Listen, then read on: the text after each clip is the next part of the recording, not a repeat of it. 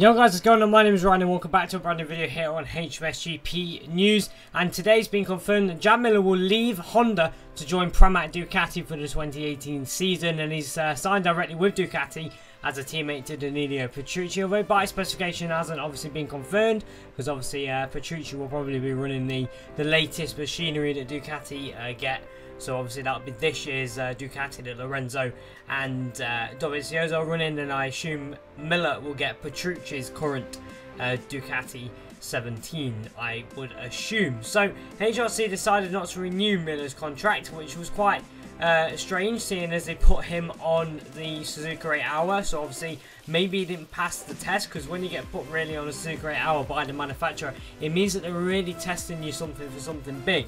Maybe he didn't have what Honda wanted, so he's had to go somewhere else. And obviously he will become the first Australian to join the Ducati team since Casey Stoner did. Miller will obviously replace Scott Redding, whose future plans at the moment are still unknown. There has been talks of him going to various different rides in MotoGP that are coming up this weekend, and there also is a bit of other news with Rabat and Simeon, and then the likes of the future of Barbara and Loris Baz as well. But we'll bring all of that news on the HMSGP News when we get it. We'll also bring all the Moto2 and Moto3 news as well once everything is confirmed and set in stone. So as I said, Miller, he was been HRC contracted rider since beginning of 2015 when he stepped up from Moto3 into MotoGP, and obviously he was on that open class bike and alongside Cal Crutchlow that year, and then he went on to the Marc VDS for the last 2 years, where obviously he got a win in Assen, which was the first satellite rider to win a Grand Prix since 2006, which was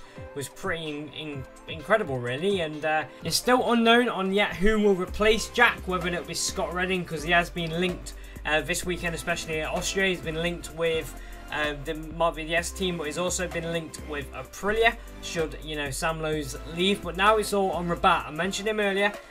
We'll probably bring a video on that little discussion soon, if it's not included in the Let's Talk for Austria, which is going to be a very special one, and we'll explain why we didn't do the Bruno one, the race analysis in that one. So that will be coming very, very soon. But obviously Jack opens up the ride for Morbidelli, who is believed that they will run Valencia 2017 spec machines next season. So they'll be running this year's bikes next season, and obviously that was quite good if you're familiar with the bike, I guess. But obviously you might want to carry on going up and getting the new machinery. But there we go, that's been Jack Miller announced at Pramac Ducati. If you guys enjoyed the video, hit the like button, hit subscribe. Let me know down below what you think about this new news and the signing of Jack Miller. It was expected really. They brought out a lot of rumours I think around Assen, about middle of the first half of the season, that they started bringing out these rumours about Miller and Marc VDS, and now it is 100% official, and he is going to Pramac next season. So thanks for watching, hope you enjoyed, and I'll see you next time. Goodbye.